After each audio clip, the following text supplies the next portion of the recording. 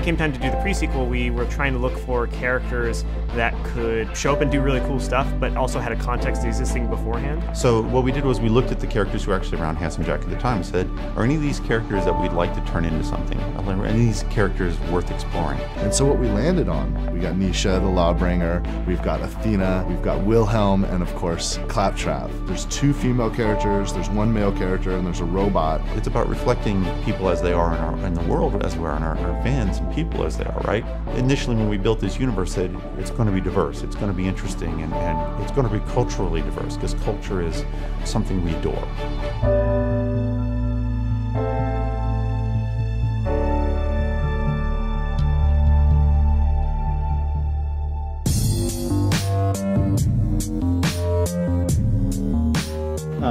I got some feedback from Zach on the Sugar Wraths and how we're going to have the Wrathids attack the player, so I'm going to try out a couple of suggestions that he made, including giving them a lightning tether. It could be funny, so I'm going to try it.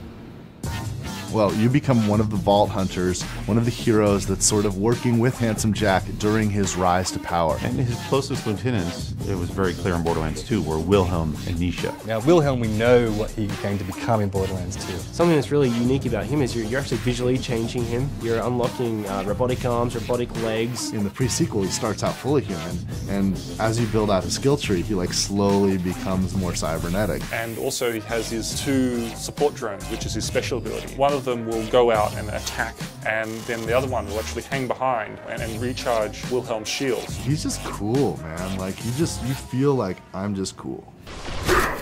And then we've got Nisha, who's the gunslinger. So she's like sort of Wild West. Everybody loved Nisha. She was this character that we all regret killing off.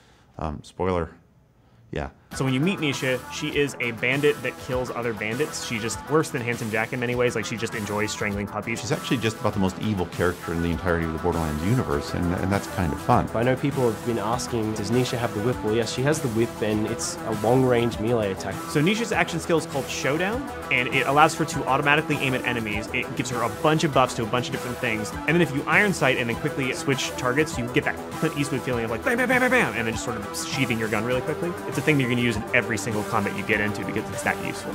So what you're going to see here is during the action skill, any guy you shoot, the bullets will ricochet and hit multiple guys. So here's some torques. All right. So there's more guys here. So can I reset my action skill really fast? Do you have it? Oh, actually, it's going pretty cool. All right, do it. Okay, that is cool. Okay, I see the ricochet going on. Oh, that is cool. That Torque Queen did not survive that at all. Athena is a character from the General Nox DLC from Borderlands 1, the 3rd DLC. She was just a cool NPC that fought alongside you and helped you take down a bunch of bad guys. And we really wanted to explore her story and her difficulty and balance between good and evil, because she's sort of an assassin trying to find her way. Atlas is completely gone. She is out of money. She's out of food. She needs to take any job she can to get by. We also have been talking about having a character with a shield for years, but they're not as much fun to play in a video game because you're walking behind this shield moving really slow. We wanted someone who was fast and active and energetic and got into the battle. So Athena's action skill is the Kinetic Aspis shield, and it basically works where she puts it in front of her body, and any incoming damage that happens to the shield basically charges up its power. When you build that skill up, you can get to the point where you can take out 3 or 4 or 5 of those enemies with that shield, and that's just really cool to play with. Athena's a badass. I just feel like an awesome, like, ass-kicking superhero when I play Athena. I definitely see the disco mode. Hit it, and then basically go get close. Oh, snap. So the disco ball is just doing all the work for me. Yep, that's really cool.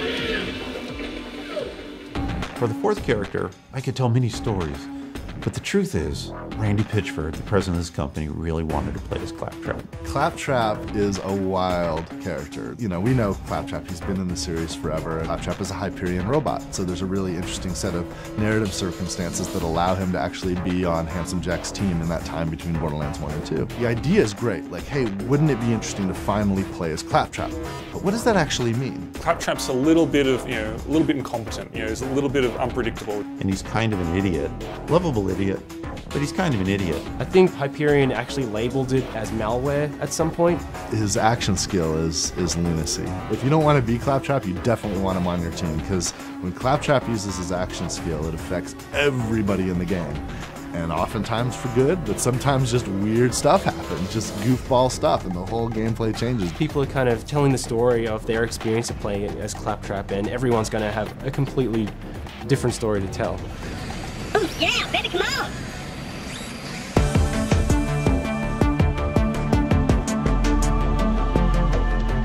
Borderlands is all about building on what's happened before to build a stronger product next time. A lot of the things that were still kind of lingering that just needed to get out of us after we'd finished Borderlands 2 were able to get into Borderlands The Pre Sequel. In the weapons, it was like, okay, well, what gun fantasy are we not hitting? Because we have the Western fantasy with Jacobs, we have the, American action movie star with Torg. We want to make people feel like they're having a fresh experience. You know, it's a big game. You get your money's worth when you play a Borderlands game, and that is a thrill.